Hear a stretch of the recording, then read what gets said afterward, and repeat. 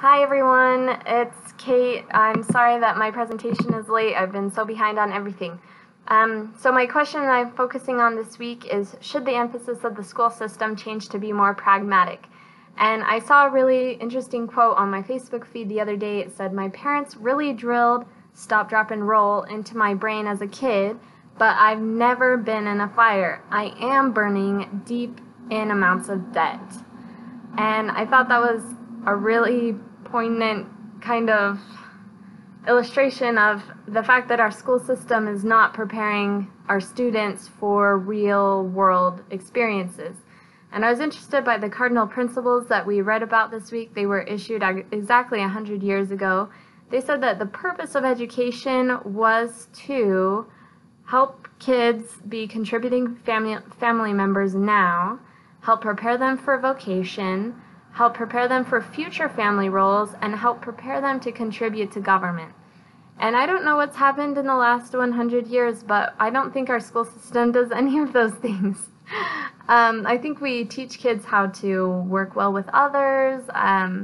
Maybe we teach them how to think things through, but at the end of the day, there are huge gaps in the education system that kids are not learning how to be prepared for a vocation or how to contribute to government and things like that. And a lot of you on my post said that we never learned how to be good citizens. So I think it's a big hole in the education system. Another thing that interests me was in those cardinal principles, they said that math, science, art, and English were tools to achieve those four ends, the vocation and things like that.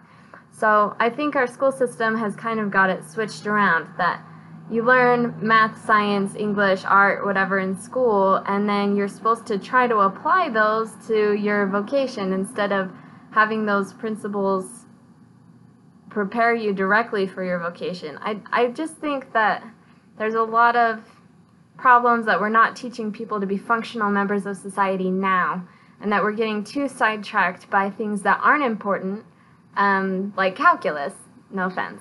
I think there needs to be a big change in that. And I do agree that our society is resistant to change. I think we're locked in by standardized curriculum and the need for equal education across the board and a lack of resources in every school and every town. I also think we're locked in by parents and teachers and administrators that are resistant to change. There's a lot of psychology that says that the school system needs to be later because kids' brains don't work until later in the day, but we refuse to change because that's not how it used to be done, or there's a lot of businesses that depend on the school system. So I think there needs to be a lot of reform, but I don't think that will ever happen. So I'm just trying to reconcile as teachers, like, how do we choose activities for our classrooms that will prepare our students instead of relying on the school system that ultimately should be changed. So those are my insights, and thanks for listening. You guys have a good week.